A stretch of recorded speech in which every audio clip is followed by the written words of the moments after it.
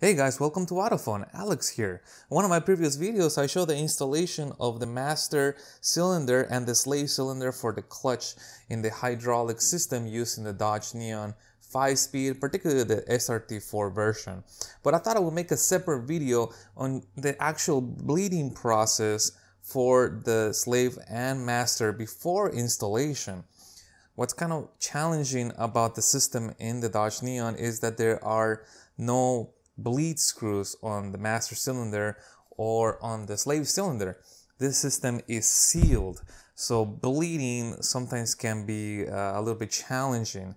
Now, if you haven't seen that video, I'll put a link right over here so you can see that. But if you're just interested in seeing how I bleed this before installation, this is the video for you. So first, I'll give you a very brief summary of how the system works. This is the master cylinder. This is where the clutch pedal would push down on it, and as it pushes, it will displace fluid into a plastic line. I cut off the line and I capped it here. That plastic line travels here and connects to the slave cylinder. The slave cylinder will push the clutch fork, disengaging the clutch. This line here just goes to the reservoir. The reservoir would have been attached here. So that's kind of the path that the fluid takes. Again, there is no bleed screw, so this is first how you would separate the system. The parts are connected by a plastic line, and that plastic line is held to the body with a very simple clip, which I'm going to pull right here. If I pull this cotter pin up,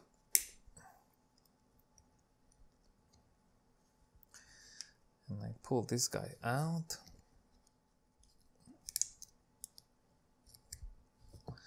once the clip has been removed, you can now see that the line is held by a rolled pin. That's the only thing that's holding that line in place. This is what the rolled pin looks like. And in order to get that rolled pin out, you have to punch it out. So I like to use a punch. And that punch is about the same size as the rolled pin. Now, I've seen pictures online of people who have done it like this.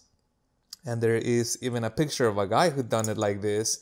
And as he hammered down the rolled pin, he drove it into his hand. So that's probably not going to be a pleasant experience. That's probably painful. So what I do, I set the slave cylinder over a surface like this that is open so the rolled pin can fall down as I press or hammer out on it. Once the rolled pin has been fully extracted, then you can pull the line straight out. This is the slave cylinder where I already have removed the roll pin. Once the roll pin has been removed, you pull the line out. Inside of the channel here, inside of this little hole, there's a little rubber grommet. That little grommet is possible that you might be able to reuse it. Probably would recommend getting a new one. That's it. So you want to get that one out and replace it with a new one if you can. I'm just going to put it back in here so I don't lose it. Now the factory does describe that the slave cylinder can be replaced on its own. So you would push out the roll pin and I will remove the cotter pin and then I would just swap it out, connect it back again, and then the fluid will fill the slave cylinder. From the bottom of the car, the factory manual describes that you will have to press this several times and you will pump. And as you are pumping, you are displacing the air that's in there and the fluid is filling up this cylinder. And the air is going to travel up the line. It's going to travel up the line into the master cylinder. And from the master cylinder, the bubbles will keep traveling out to the reservoir. So the replacement of the slave cylinder is fairly straightforward. Now here's the thing about hydraulics. Obviously this, if this is filled with fluid, there's a potential of bubbles in here. Normally it is recommended that you tilt this. So if you were bleeding this, you want to tilt it so the highest point will be the exit. So if you were bleeding, the floor will be down here. That's up, that's down. The bubbles will have a path to travel up. So you want to have that almost hang down like this as is being pushed so the air can flow out. Same thing with the lines. You want to hold the lines up. Every time you hold the lines up, the fluid will fall down and the bubbles will come up. Another trick that I've seen mechanics do is they tap on the lines. And the reason why they tap on the lines is that the bubbles have a tendency to get stuck in the line. So by tapping, you're releasing the bubbles and they go up. Obviously, that tapping will happen on the hard line that connects this to this. Now, replacing the master cylinder is very tricky because it's kind of far inside of the car. So most of the time when you're replacing the master cylinder, you'll probably be replacing both of these items. The factory manual describes this to be replaced as a set if you have to replace the master cylinder. So in my case, I'm gonna be bleeding a brand new master cylinder that's fully dry. There's no fluid in there. And a slave cylinder that's also fully dry. So I'm gonna bring those parts here and we'll take a look at those. So these are the brand new parts I'm gonna be installing.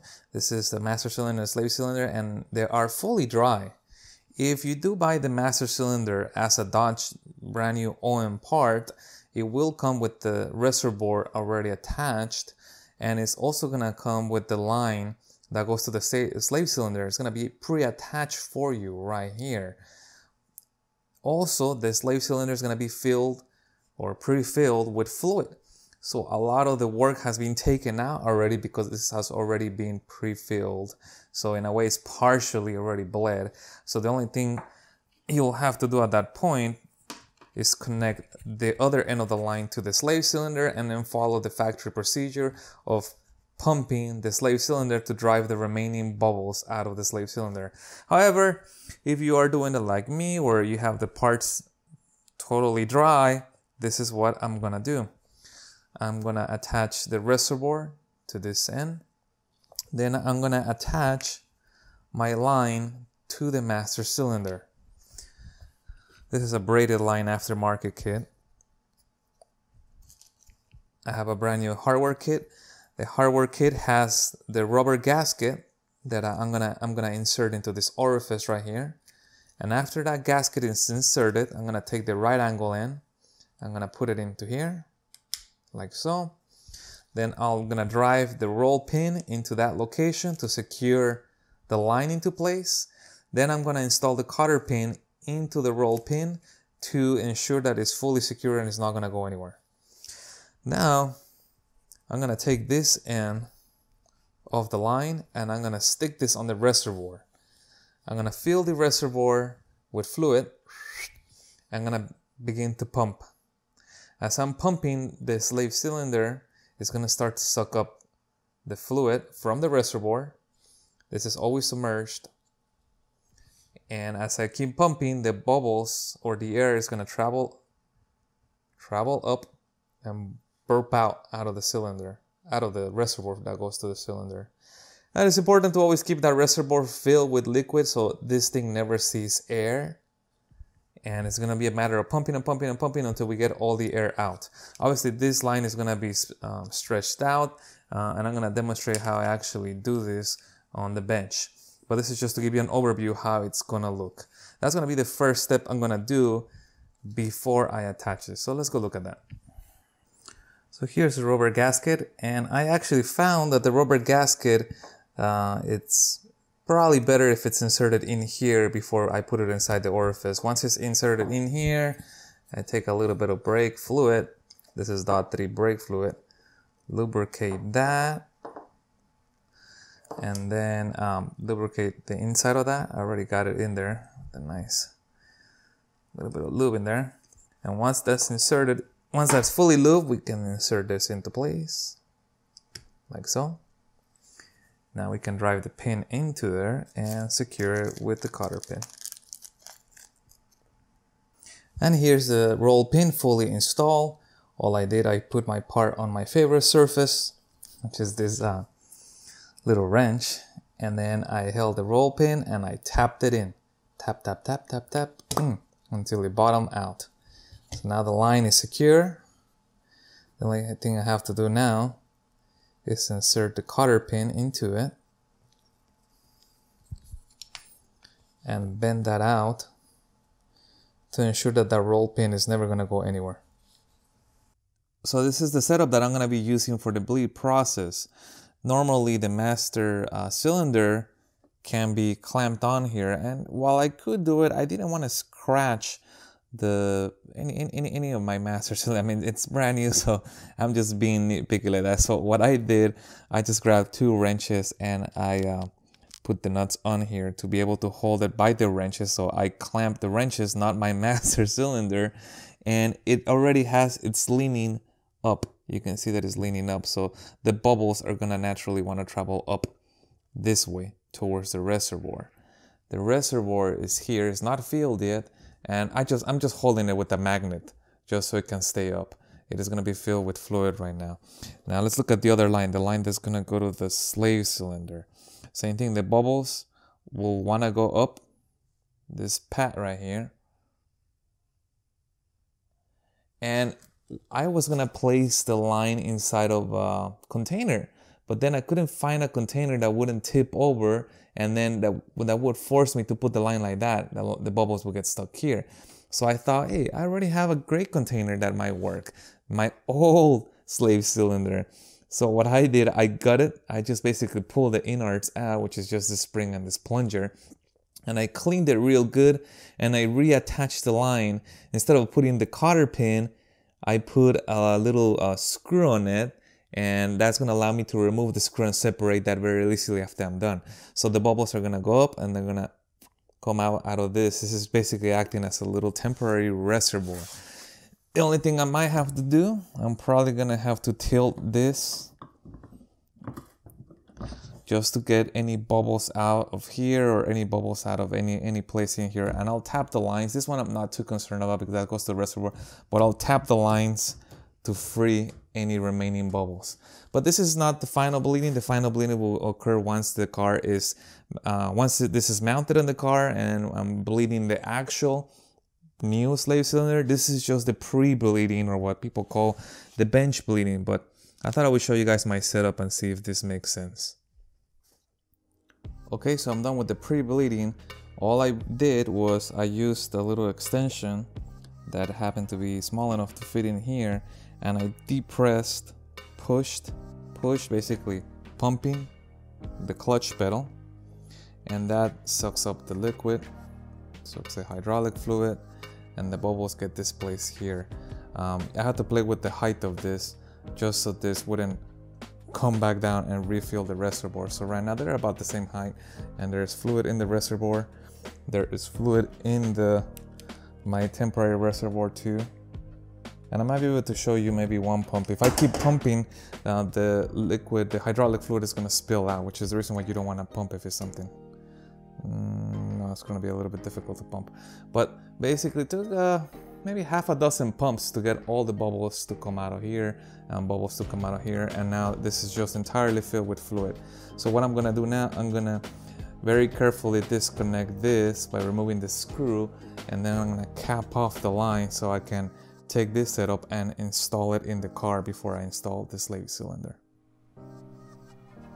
I have also pre-filled the slave cylinder with fluid, and then what I do, I tap to get the bubbles out, add more fluid, and then tap a little more bubbles come out. Add more fluid, then tap over and over until eventually it's filled with fluid and free of bubbles. This is gonna help with the final bleeding process. I can now connect the fluid line to the slave. Time for the final bleeding. I first make sure I have enough fluid here, and then I remove the cap so we can vent out any remaining air. Notice I have the slave cylinder tilted to help the bubbles come out. If it's a brand new cylinder, I remove the locking tabs to release the front. One here and one here. I carefully hold the cylinder from coming out too far. The service manual now requires you to pump the slave a minimum of 10 times. I do this slowly to encourage any air to escape. After pumping enough times, I lock the plastic tabs again and proceed to install the slave cylinder into the transmission. If you're interested in the actual process of installing the slave cylinder and master cylinder, I have placed a link in the description below. Well, that completes the bleeding process, and it was actually not that difficult. I was intimidated the first time I heard about bleeding a system, bleeding the clutch, bleeding the brakes, but it was actually fairly easy. I was kind of worried about the fact that I have no bleed screws, but it really didn't change the process. I still followed what I always did. I stuck the line into the same reservoir and pumped in a loop until the bubbles came out. And that's what helped me bleed the system, thinking of the air as bubble, or as a bubble that is strapped. If I have a tube and I bend it into the shape of a U and the bubble is there, the bubble is going to go to the top of that U. And no matter how much fluid I pump through that U, the bubble is going to continue to be there because it wants to go up. So I have to manipulate the line in a way that allows the bubble to come out to the top. And that was the reason I had to play with the system and move it side to side until I was able to maneuver the air out of it. So I didn't technically have to use the slave cylinder, my old slave cylinder, as a reservoir. It could have been any reservoir, but I wanted something that would allow me to do the brake job myself very quickly, and it was right there, so might as well use it.